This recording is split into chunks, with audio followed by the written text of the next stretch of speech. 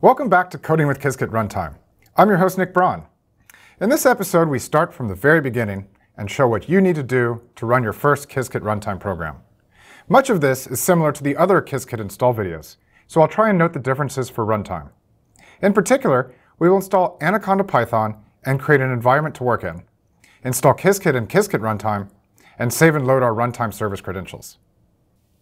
We'll start by navigating to Qiskit.org, everyone's favorite open source SDK for quantum computing. If you don't already have a Python version, we can go to Anaconda Python and download the appropriate version for our operating system. After following the install instructions, open up a prompt or Anaconda terminal. It should say base here to indicate the base environment. In order to keep things clean, we'll create a new environment in which we'll install Qiskit and Qiskit Runtime. We can do that like this. Conda create -n for name. We'll call it Qiskit Runtime and use the latest version of Python 3.10. Proceed. And now we can activate our new environment by doing conda activate Qiskit Runtime. Now in this environment, we can install Qiskit and Qiskit Runtime. We'll start with Qiskit by doing pip install Qiskit. But I like to also install the visualization tools that are useful for working with Jupyter Notebooks. So I'll put visualization in square brackets. And if you're using a recent macOS version like I am, you might need to put that in single quotes.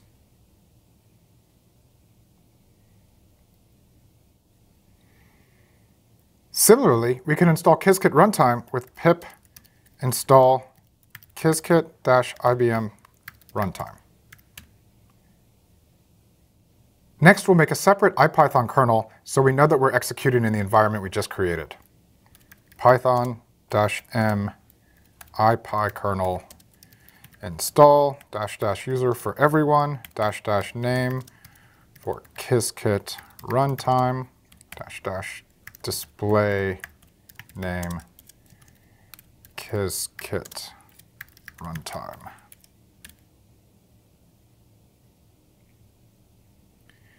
And just in case we want to use slideshow mode, we can also install Rise, which I like to use.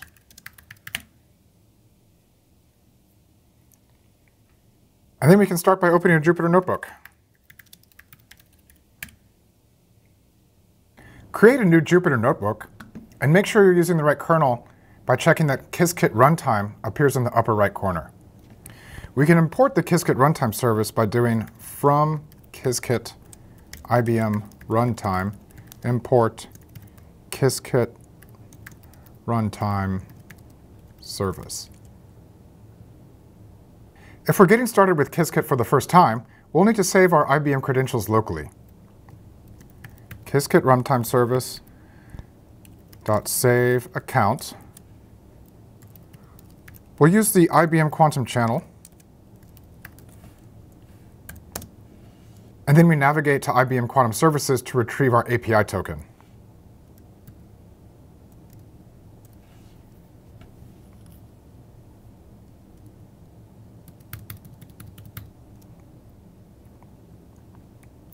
Next, we want to load a backend that we can run quantum circuits on. We can do this with service equals Qiskit Runtime service with parentheses, where it will pick the particular hub group project that we have access to. We can also make that explicit by specifying an instance. For example, IBMQ/open/main will load the service that everyone has access to. And then we can see what backends we have by doing service.backends and printing those.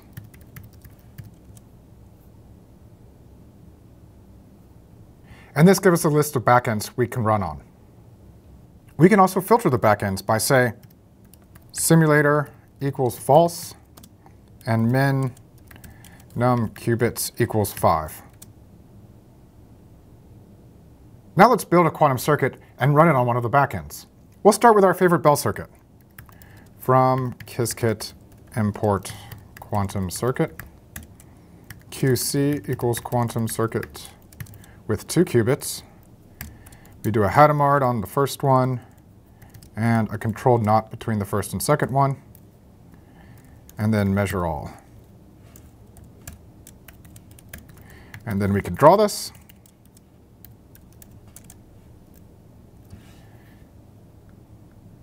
And we recognize this as the circuit that gives us our favorite bell state. And then we can run the bell state circuit using the sampler primitive from Qiskit IBM Runtime import sampler. And then job equals sampler, session equals IBM logos dot run our quantum circuit. And then just as before, we can get our result by doing job.result. Here now we see we have quasi-distributions reported instead of counts, and they're on a scale of 0 to 1 instead of the total number of shots observed. We can get our counts by doing job.result.quasi-dists. And then if we want the binary result, we can do binary probabilities. Then if we'd like to plot our results, we can do from Qiskit.visualization import plot histogram and plot those counts. We see evidence of entanglement due to the almost equal probabilities of measuring 0, 0, and 1, 1, where we're off from the 50% because of noise in the actual system. While this shows the most familiar way to get started with Qiskit Runtime, it offers no additional layers of abstraction that we can build onto scale quantum programs. In the following video, we introduce the primitives, which provide just this abstraction. In this video, we installed Python, Qiskit, and Qiskit Runtime. We saved and loaded our Qiskit Runtime service credentials, and we created a quantum circuit and ran our first runtime program. Thanks for watching. In the next episode, we'll investigate circuits with runtime. See you then.